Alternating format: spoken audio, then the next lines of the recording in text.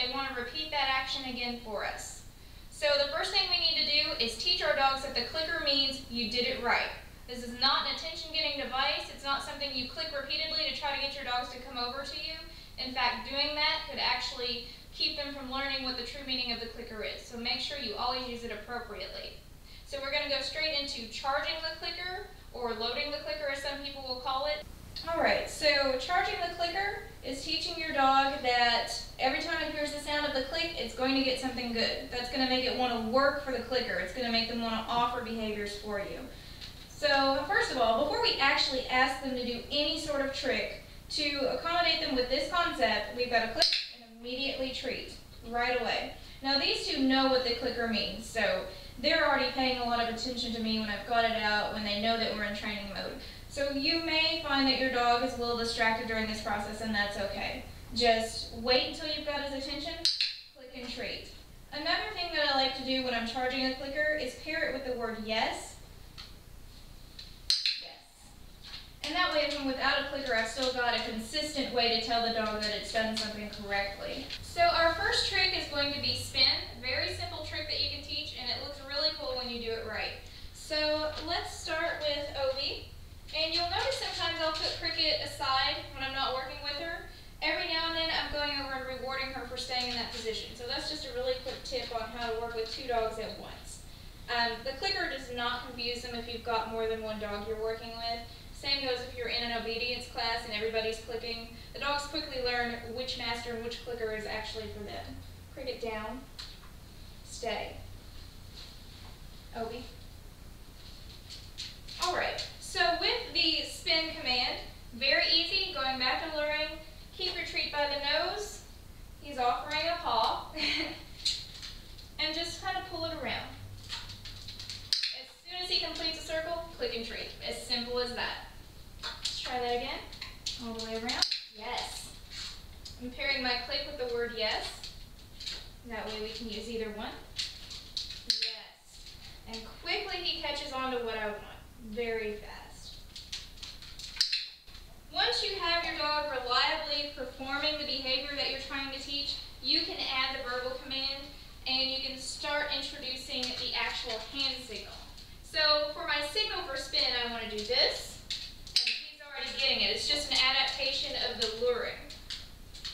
And at the same time, spin. Yes, very good. So Obi's really got the idea of his trick now. Obi, spin. Yes. Once they get really good at a trick, you can fade out the clicker. You don't have to click every single time. You tell them yes, give them a treat, however you want to do it. The clicker is primarily just to teach a new trick. So the next trick that I want to teach is take a bow or curtsy if you have a female dog. This is just going to teach them to put their front end of their body close to the ground. They're going to take a bow downwards. Very cute trick, and another one that's very simple to teach. So this is a brand new trick for Obi. He does not know how to take a bow yet, so he's a very good example of how it's going to look when you're doing this with your own dog. First of all, lure your dog into a standing position. Once again, they're going to offer the behaviors that we have taught them. They're going to offer what's worked. Just ignore that. That's fine. Have the treat close to their nose again. For take a bow, you want to push this treat close to the middle of their front paws. Yes. And it's okay if he goes all the way down. The important thing is that your click happens in the position that you want him to be in for the trick. Right between the front legs? Yes. Very good. As soon as it happens. Yes. Repetition is very important. Yes. Obi, take a bow. Yes. Good boy. They got it. That's so good. Oh, good boy.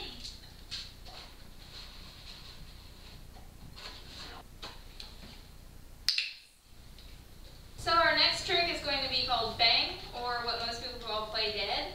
We want to teach our dogs to basically flop over when we give the hand signal and say bang. It's a very cute trick. It's one that a lot of people want to teach their dogs. So what I want to point out though is that your dog should know some basic commands before we go into this. Bang is really a combination of a couple of different things. What I usually use when I'm teaching bang is a good down and then luring the dog over into the sideways position. Later on I add a few other variations which involve stay, but for now we'll just stick with the basic flopping over from the down position. Obi down. Yes. Tell him yes, just so he knows that's what I wanted. Alright, now back to trying to lure him to his side. Yes. Obi down. Yes. Back to luring him over. Yes. Good job. Good job. Bang. Yes. Again, I'm adding our cue after he's shown that he's understanding what's going on. Bang. Yes. Notice I'm, again, pulling my hand farther and farther away from his